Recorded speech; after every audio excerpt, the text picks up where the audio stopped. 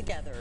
Thanks for joining us on your ArkLaMiss News Source. I'm Christina Jensen. Concordia Parish Deputies host a neighborhood watch meeting tonight to increase safety awareness. NBC 10's Valerie Moravi joining us live in the studio. And Valerie, during a time when security is a top priority in our nation, what do deputies recommend to ensure safety?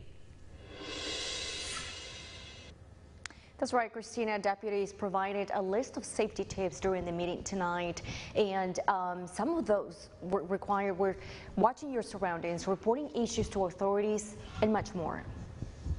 The Neighborhood Watch program is back, and this time was held in Faraday. Lieutenant Greg Jackson says the program provides locals with crucial safety tips. See something, say something, and be mindful of what's going on around you. Be watchful for strangers in your community that's lurking through and out. Another hot topic discussed, the danger of fentanyl within the community. People even in this area has lost their lives because of it. Sometimes discover new pill presses where they're pressing the fake pills, and people are losing lives, especially young people. Jackson encourages residents to speak up and reach out to authorities if they see anything suspicious. He says more patrols will be dispatched if needed.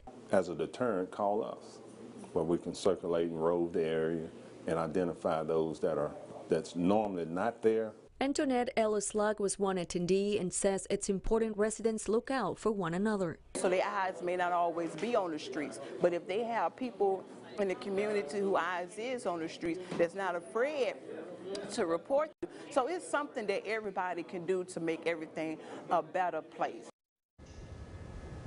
Now, Lieutenant Jackson tells me he would like younger residents to attend these meetings. The next one will be held on December 13th. Reporting live in the studio, I'm Valerie Moravi for your ArkLaMiss News Source.